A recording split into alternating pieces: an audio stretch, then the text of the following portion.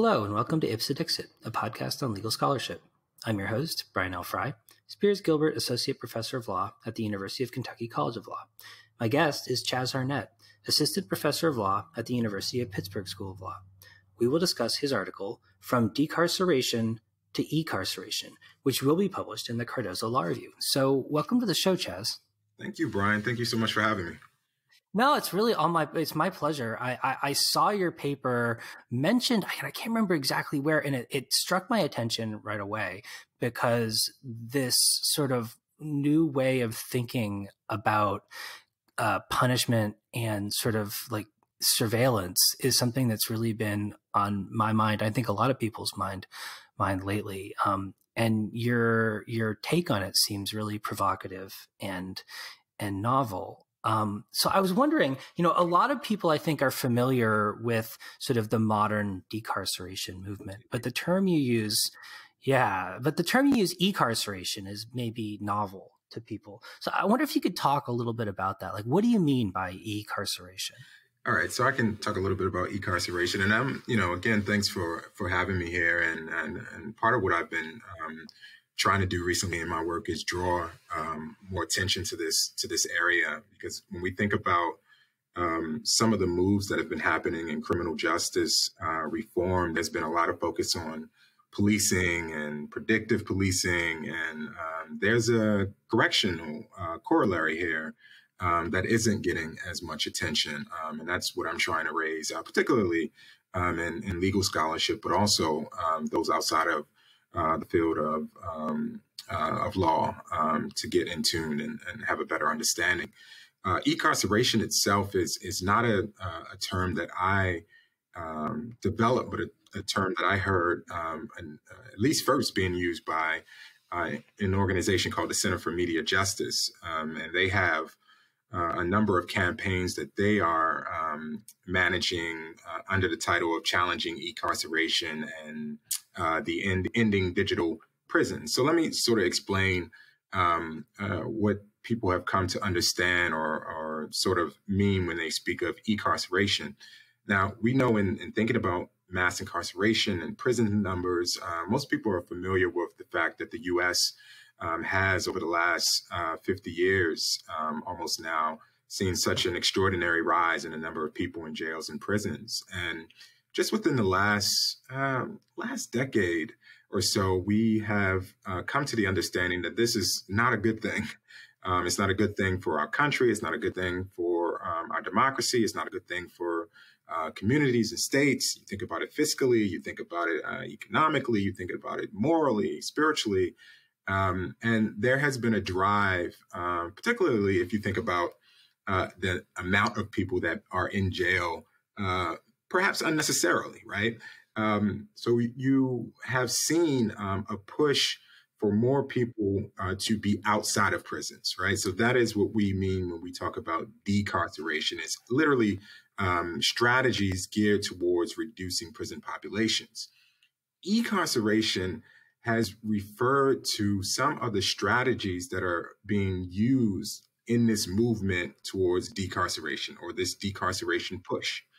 For example, one of the leading practices that has been used, or a tool that has been used with respect to releasing offenders or releasing those pretrial, has been to place them under surveillance with an ankle monitor, right? And this paper, From Decarceration to E-carceration, focuses in on the use of that policy in practice, where we say that, or the argument goes that if we are releasing individuals from jail, we need to ensure that there is public safety, that there is some level of security. And increasingly, we have said, well, the use of these tools can help us ensure public safety and security while at the same time decreasing jail and prison populations. And I am really putting the microscope up to that argument to, ask a few questions. One, is this tool really effective? How do we measure that? And what are some of the other causes some of the other concerns that come along with using this tool. Well, I feel like a lot of people are familiar with the concept of kind of ankle monitors in the abstract, but maybe don't really have a very robust sense of what they're actually like and what that kind of monitoring really means. So, I mean, I wonder if you could talk a little bit about what the experience of actually being subjected to that kind of monitoring is like. In other words, what's it like to wear an ankle monitor, and what kinds of surveillance and restrictions are people who are wearing these devices subject to?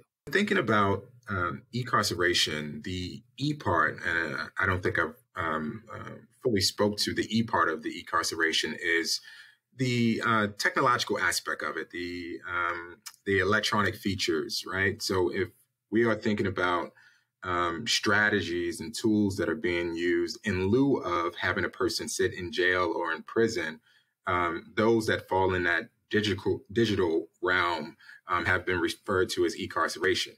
That has included electronic ankle monitors because they have the technological aspect to monitor and surveil and send communications to justice departments, correctional departments of a person's location. There have been other measures used in states like Maryland, where I am now currently, using probation and parole kiosks, where a person goes up and checks in and logs in their data, put in their fingerprints. So e-carceration generally has referred to these electronic forms of correctional supervision, correctional monitoring. The electronic ankle monitor in particular, if a person is placed under electronic monitoring, they have to go and meet with a government agent, either usually a person of a correctional department and or a third party agency. A number of states, cities, and municipalities don't actually run their electronic monitoring programs themselves. They outsource them to private companies. And these private companies will go to a city, a county, a state, and say that we will monitor individuals that you believe need to be under supervision for free. And how we gain our money, or how we make our money, is that we'll charge the individual directly. And that amount that a person pays when they have the electronic monitor on can range from $10 to $40 a day. And almost all states in the U.S., all 50 states, use electronic monitoring, both at the juvenile level with minors and adults as well. But when you actually are assigned to electronic monitoring, when you meet with an individual, they will take the unit. The unit is, if you can imagine, say like an oversized pager. So most people are familiar with pagers. It's old technology. Most doctors and hospitals are still using pagers. But think of a large pager with a rubber strap or plastic strap around it, right? So you could think of it as a really, really big watch, so to say. And most of these units will go onto your ankle. So they strap onto your ankle. The idea is that you cannot remove them at all during the time that you are under supervision.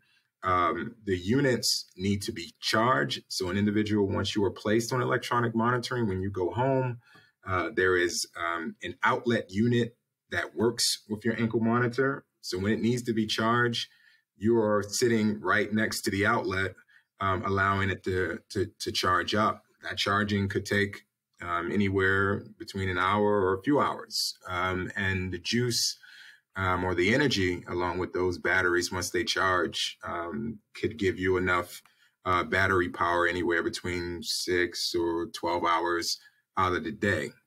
Now, there are generally two types of electronic ankle monitors. One version is the radio frequency monitor, in which focuses not on everywhere you go, but specifically your home. So if you have on a radio frequency electronic monitor, it will alert correctional authorities when you leave your home. The other form of electronic monitoring works with global positioning systems, so GPS.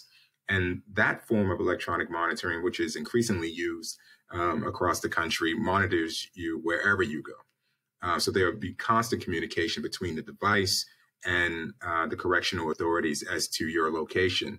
So if a judge, parole board, decides that you are disallowed from going to a particular area of the city, or going near schools, or going near anywhere else that may be associated with your criminal conviction, and you go near it, there will be an alert, and correctional authorities will respond to wherever you are. Now, for those who are under electronic monitoring, it is if you can imagine, and I think about, because one of the things that I have done in researching the use of this practice is just look at the policies governing electronic monitoring. And because our correction system across the country is so decentralized, you can find different policies governing electronic monitoring from county to county, from city to city, from state to state. But there's one thing that's always seems to be the case, regardless of the district or locale, and that is the restrictiveness of those policies. One of the policies that I've looked at out of Pennsylvania, Harrisburg area, one of their statements that they put on the form that an individual has to sign when they're enrolling or participating in an electronic monitoring program notes that, and this is roughly the language, I can't recall the language exactly, but they say something on the form along the lines of, if you want to know what you can do while on electronic monitoring, think about being in jail. If you cannot do it in jail, you cannot do it under electronic monitoring. So just to give a sense of how it feels to be upon electronic monitoring, it's sort of like taking aspects of imprisonment, aspects of incarceration, and placing it within your home or within your community. One of the constant things when I speak to individuals who are participating in these electronic monitoring programs is that they feel like they are caged. They feel like, they are animals, or they feel like that, they have an enormous sense of anxiety from knowing that there is constant surveillance of your every movement. And if you want to think about how deep and devastating that can be, because there is some value in privacy and obscurity as individuals in this country. Many of our amendments and basic governmental values and democracy are based upon privacy, not only because it's something that as individuals we need and cherish, but also it seems it's something that is necessary for us to fully function as a democracy, being able to have privacy. Take that and juxtapose it to the fact that there are numerous states in the U.S. that allow for lifetime electronic monitoring. So not just, up until your trial, or not just a few years after you're released on parole, or not as a 6-month sentence period, but for the duration of the rest of your life once placed on electronic monitoring. That reality creates real divides between those who are being placed under surveillance and other citizens and other community members, right? You are easily identifiable from these ankle units, which are not sleek or non-noticeable. They're easily identifiable, and those have impacts on employment. Those have impacts on schooling for minors. Those have impact on familial relationships, and the cost, of course, create additional burdens for individuals and for their families as well. So it creates a number of pressures which seem counterintuitive to an individual being able to successfully reintegrate into society once they have criminal justice involvement and contact. So, yeah, I mean, reading your paper, I really started to understand in a much more concrete way what it's actually like to be subject to this kind of electronic surveillance. And like, ironically, it almost just seems like substituting one form of incarceration for another. Like almost you're kind of nominally out of prison, but the prison is kind of virtually still around you. I mean, especially when it comes to like this combination of like stigma, like almost arbitrary rules that don't make any sense, like really restrictive rules as well.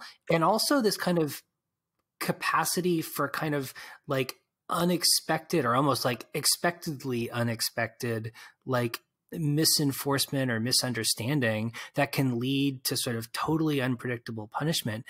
Not to mention the fact that it's like you're now all of a sudden sort of paying for your own incarceration, even though it's like incredibly difficult to sort of get the kind of work you would need in order to actually cover the cost. I mean, the whole thing is just, it's like decarceration without decarceration.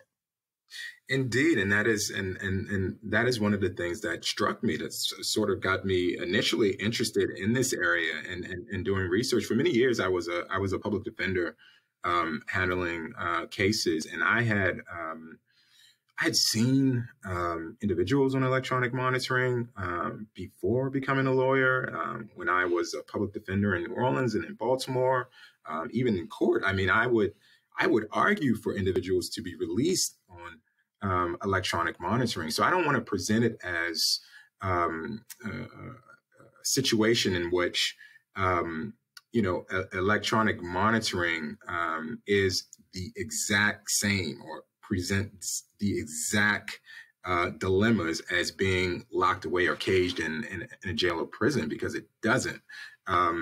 And individuals, if there's a choice between being locked up or being released, even if it's under 24/7 surveillance, time and time again, people will say, release me on electronic monitoring.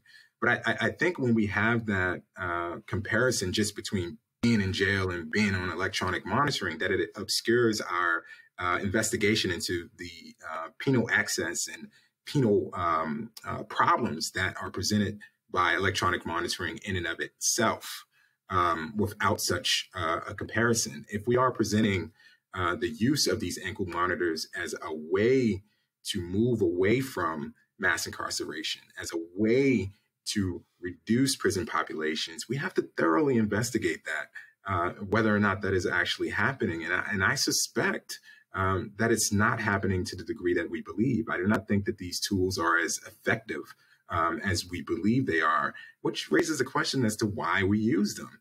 I wrote a paper called Virtual Shackles, which looks at the use of electronic ankle monitors in the juvenile justice system with minors, because it struck me. I'd seen it being used. I had even argued for it at the adult level. And years later, I began to take some juvenile cases and represent individuals in juvenile court in Baltimore. And I saw kids as young as 10 years old being placed on these electronic ankle monitors for these minor offenses. It became almost a go-to for judges and magistrates to protect against anything that happens or negative that could happen from releasing an individual, right? It is seen as a backup play. Why not place an individual on electronic monitoring just in case if something happens while they're out, I have the cover to say, well, I placed them under monitoring and I can point my finger at those who are conducting the supervision, and that will ensure that I'm not being soft, or that I'm still able to seek re-election for my judgeship or my magistrate position. But I sort of looked at the use on minors, and that's where I began my focus, because that is the most sympathetic, in my eyes, individual or place to begin with this tool. And I asked whether or not this is in the spirit of juvenile rehabilitation. And after examining it, I come down on the side that it's not in line with how we think about rehabilitation and reintegration for minors, and certainly not with adults as well.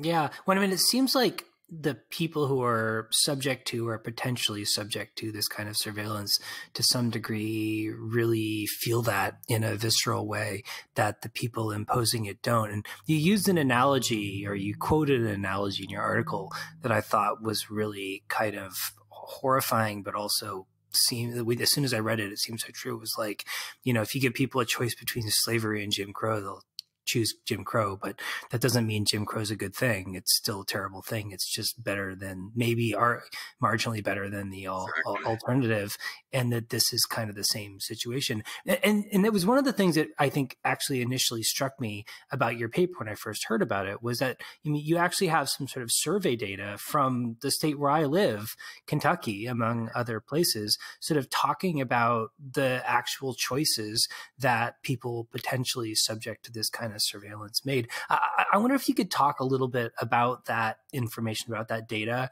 and what it sort of tells us about the sort of lived experience of being subject to this kind of surveillance. Indeed, and the quote you were referencing was from Michelle Alexander, author of the New Jim Crow, and she talks about E-carceration in her New York Times piece, and refers to it as the newest Jim Crow, and really examines and looks at this push for predictive criminal justice measures. So if you think about algorithms and predictive criminal behavior technology that is constantly being discussed and pushed, that is having its way in criminal correction circles as well. And electronic monitoring is intimately tied to that push for predictive policing, right? And predictive corrections as well. Part of the process of placing an individual on electronic monitoring is determining whether or not that individual is worthy of surveillance, and that often comes from the use of risk assessments.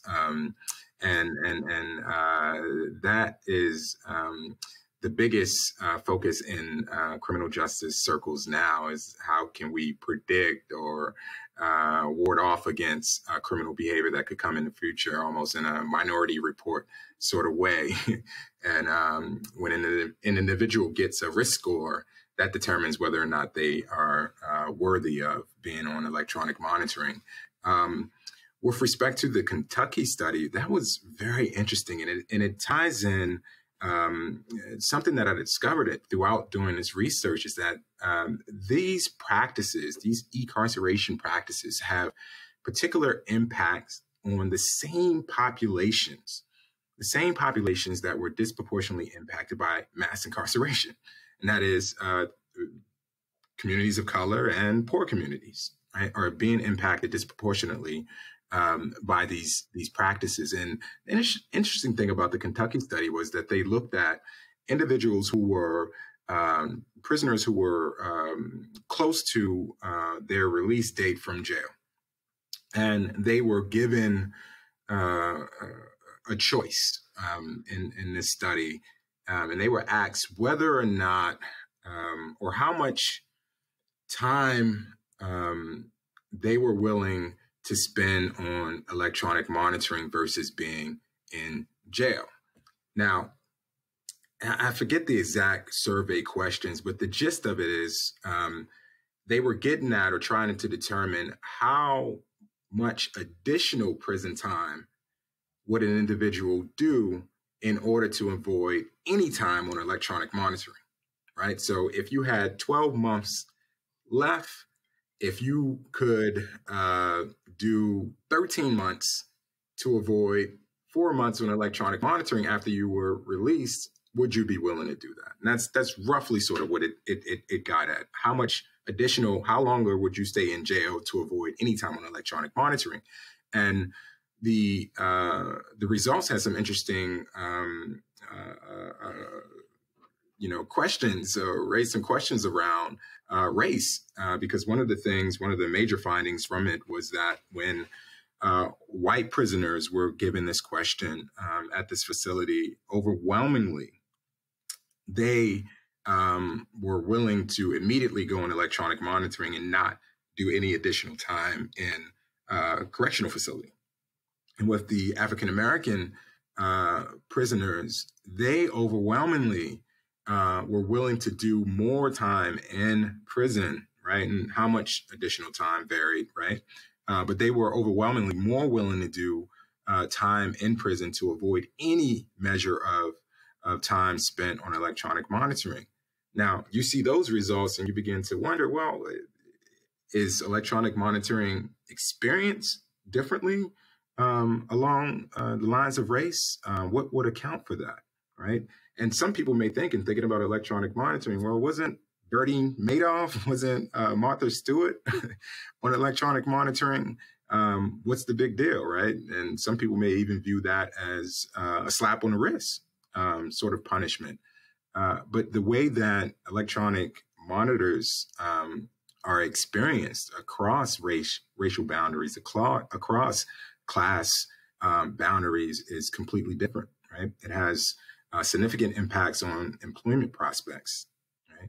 Being able to fund and pay your costs of the program cause devastating effects and fights within your own family, choices between which bills to pay versus whether you have your father or your brother, your sister, your aunt remain at home on electronic monitoring, right? You can imagine the sorts of debates, the sorts of infighting that could cause within a particular family or household, the impacts that it has on your health benefits, the impact that it has on your friends, your democratic participation, your civic participation, and the like. And one of the things that I say in this paper is that I believe that the use of electronic monitoring is contributing to greater social marginalization of individuals who are placed on these tools. When you are subjected to greater surveillance by the criminal justice system, that does not act as an initiator for further or greater civic engagement, right? It actually acts as a barrier, forces individuals to shy away from necessary institutions such as educational institutions, medical institutions, and employment opportunities in institutions. And this is seen in Sarah Brain's work on system avoidance theory, which I touch on in the paper as well. But the general argument seems to be that as you create these additional barriers through electronic monitoring, that is counteractive to what we believe rehabilitation and reintegration should be about. And I think we really need to sit down and think about what the goals of criminal justice reform are. If you look at the biggest criminal justice reforms over the last year, right? You think about the state of California has moved to in-cash bail. You think about President Trump signing the Second Act chance bill. And both of those moves prominently feature the use of electronic monitors. Right? It is increasingly seen as the next thing to go to, even though the technology itself is not new. Electronic ankle monitor has been around for a while, but in this movement towards decarceration, we are saying that electronic ankle monitors should play a significant role in releasing individuals. We say that it is good for public safety. We say that it is good because we're saving money, and we are less concerned about what the potential harms should be.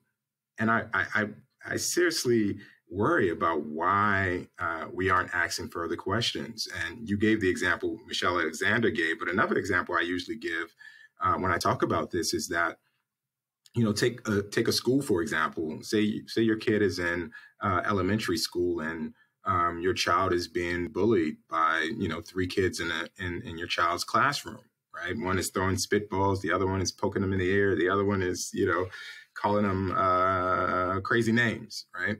And let's say that the school responds and says, this is how we're going to solve this problem of your child being bullied. We're going to move them into another classroom where they will be at by themselves. We will give them a tablet and they will be able to watch and monitor what happens in the other classroom and learn that way. Now, most parents would say, "What?" like, and ask, we have some additional questions here.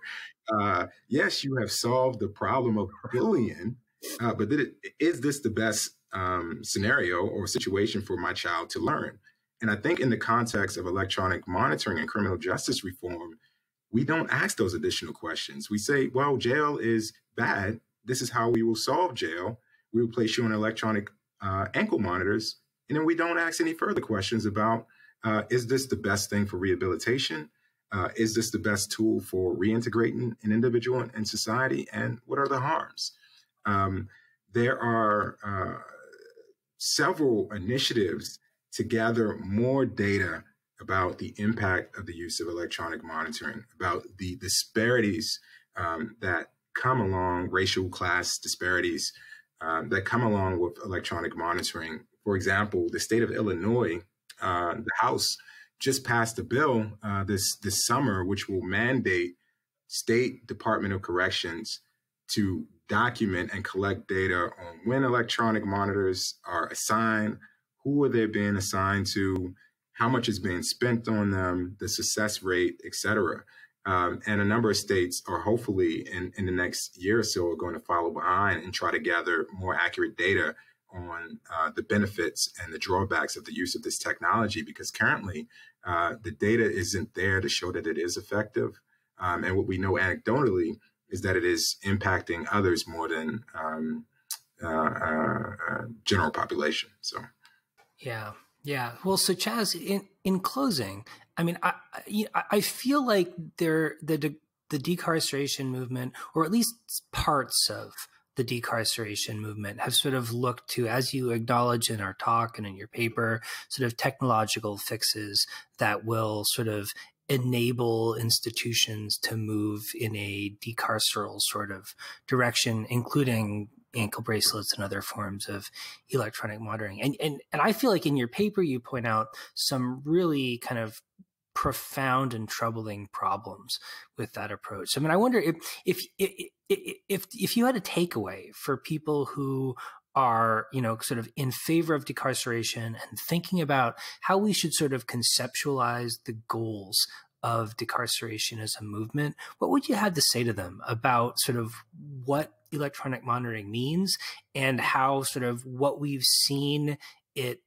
doing in practice should inform the way we think about whether or not that's a tool that we should think about, and to what extent it should be part of the toolkit for decarceration? Yeah, and I mean that's a good question, and I think it's, you know, and the example I just gave about the school, and if you had a kid and they solved the problem of bullying by moving the kid to an additional a different classroom, the parent would have a number of questions, right? They wouldn't be satisfied, and I think in many ways we are satisfied with this idea that, well, we place an individual on this form of surveillance and monitor them 24/7 instead of having them in jail. We are satisfied with that because I think of because of how we think about the people who are coming in contact with the criminal justice system, right? I think there is much assumption that the individuals who come in contact with the criminal justice system need to be placed under some form of surveillance. We have these ideas about who it is who is in jail, what it means to be a criminal offender, right? And I think that is why we don't ask these additional questions. We assume that surveillance is needed to monitor these individuals, and that hasn't shown to be true.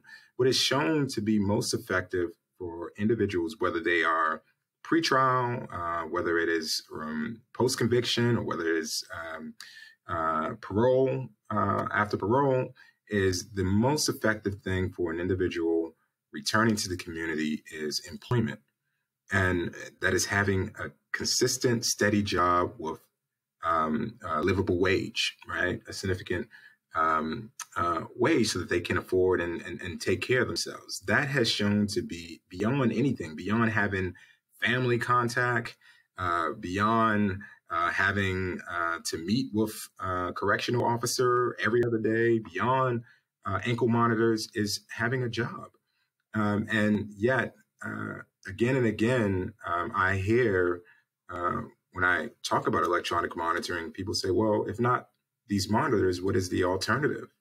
And quite frankly, I think that instead of trying to find the perfect pill to cure rehabilitation or reintegrative programming and corrections, I think we need to think about, instead of the golden ultimate alternative program, we need to think about alternative goals, alternative aims and priorities and mindsets of what we think or believe criminal justice reform entails and means. Now, there have been a lot of opinions on that front. One of those fronts is abolition, right? Should we abolish the current forms of jail and incarceration, right? Should we abolish these methods of electronic incarceration and digital surveillance, right? I think those are things that we need to wrestle with. And the mind state that I think that we need to approach when we think about electronic monitoring, and of course, electronic monitoring, as I noted, isn't the newest technology. I think we need to be prepared for additional technologies that are going to come down the road. These electronic monitors now tell you where an individual is located. However, they have been piloting programs in which correctional officers can tune in to or tap into an ankle unit and listen into conversations that people are having at any point without consent. There are electronic monitors being proposed that can debilitate a person, shock them, knock them out. And, you actually had a legislator in I think it was in Dayton, Ohio, advocate for these electronic monitors that can actually do harm to an individual. Right, that is a way, in their eyes, that we can prevent and secure safety. But I think at the end of the day, I think we have to have this at the forefront of our mind. We are at a stage in of our society, and with respect to criminal justice, that we are venturing into new territory in terms of predicting behaviors and trying to identify criminals before they engage in criminal conduct. What does that mean? What do we do with this data that we're gathering from where a person goes on an electronic ankle monitor, right? What do we do with electronic ankle monitors that can test for drugs and alcohol? When I guess the corollary to the electronic monitor evolves into a chip, what are the conversations there? I think we need to be prepared for that because in many ways I could ultimately see us hitting in that direction. But the mind state that we need to have in thinking about which direction to go in criminal justice, it has to be a focus on rehabilitation. It has to be focused on what is most effective. If we are reducing our prison populations, which have been operating at maximum capacity for the last couple of decades, what do these individuals who are leaving prisons, right, or individuals at the front end who are being steered away from prisons and jails, what do they need? What is involved? What is necessary for social safety net for them? And I think if our focus is there, we will begin to develop the programs that are necessary to ensure that we have better outcomes. Because the outcomes now with electronic monitoring aren't good. Right? There's no demonstrated benefit between the use of electronic monitoring and recidivism. In fact, if you talk to people who are looking at and studying electronic monitoring and those who have been placed on electronic monitoring recently, it is ultimately set up to send an individual back into prison. If you can't afford it, right? If you stop making your payments, you end up back in jail. In some jurisdictions, if you go grocery shopping, you can be violated. If you work overtime and you go to a job that is out of a certain radius, you can be violated for employment reasons, right? It's so easy for you to end up back in prison. And we need to be focused on what keeps people in the community, what keeps people in their homes and what keeps people engaged in their communities and in this country at this time. So I hope I tweaked some people's interests in this area, and I'll continue to be working on the front lines and those who are on the ground, pushing further research and interest in this area. Great. Well, Chaz, I can see you've certainly caught my attention, and it's been fantastic talking to you about this excellent paper. I can't wait to see until it's in print in the Cardozo Law Review, and I look forward to sharing this with the audience. Indeed. Thank you so much, Brian. I love your podcast. I'll see you all later.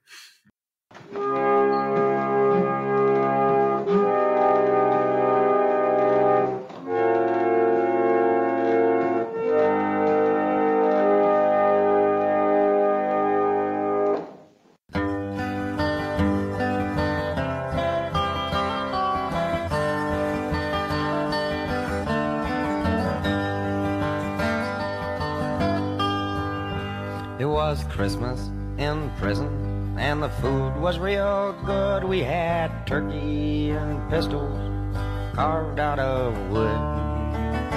And I dream of her always, even when I don't dream. Her name's on my tongue, and her blood's in my strength. Wait a while, eternity. Oh, my nature's got nothing on me. Come to me, run to me, come to me now. We're rolling, my sweetheart, we're flowing, by God.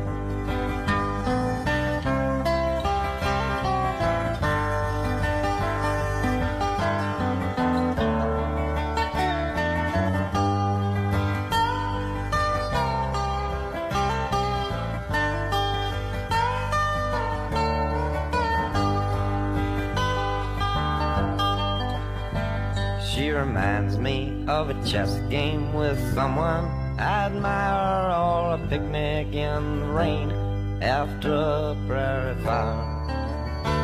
Her heart is as big as this whole goddamn jail, and she's sweeter than saccharin at a drugstore sale. Wait a while, eternity. Old Mother Nature's got nothing on me.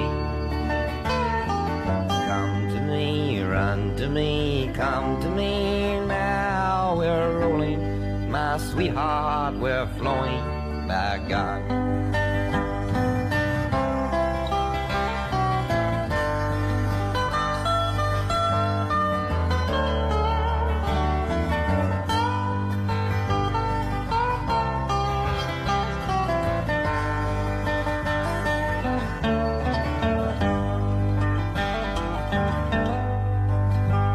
The searchlight in the big yard swings round with the gun, and spotlights, snowflakes like the dust in the sun.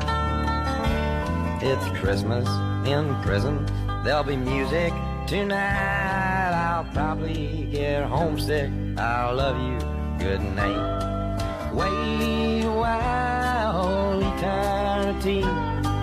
Oh, my nature's got nothing on me. Come to me, run to me, come to me now. We're rolling, my sweetheart, we're flowing, by God. John Prine, born in Maywood, Illinois.